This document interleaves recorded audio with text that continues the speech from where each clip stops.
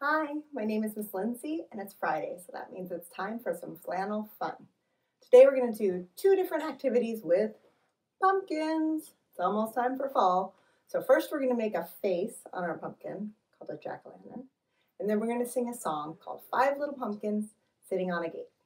You ready to join me? Here we go. Once I had a pumpkin. Once I had a pumpkin, a pumpkin, a pumpkin. Once I had a pumpkin with no face at all, with no eyes and no nose and no mouth, with no teeth.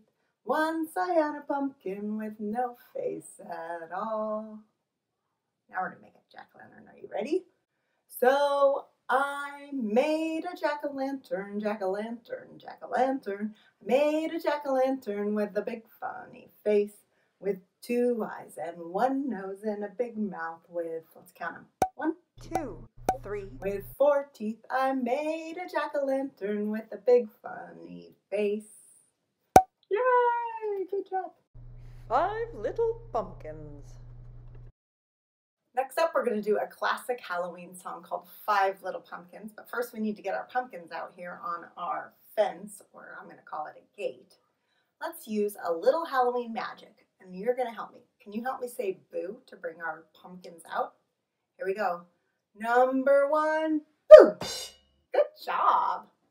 Number 2, boo! Number 3, boo! Number 4, boo! And number 5, boo! All right, we've got our 5 little pumpkins. Let's go ahead and do some hand movements to go with our song. It goes like this. 5 little pumpkins sitting on a gate. The first one said, "Oh my, it's getting late." The second one said, "There are witches in the air." The third one said, "But we don't care." The fourth one said, "Let's run and run and run." The fifth one said, "I'm ready for some fun." Then, woo, went the wind, and out went the light. 5 little pumpkins rolled out of sight. They're gone.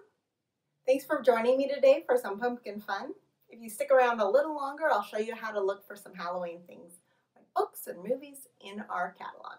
Thank you. Bye. First step is to go to the OC Public Libraries website, ocpl.org.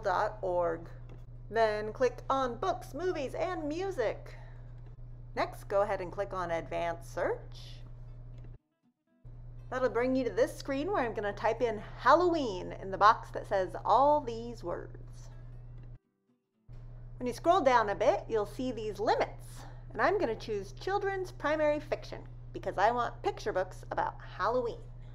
Then I click on the Advanced Search button.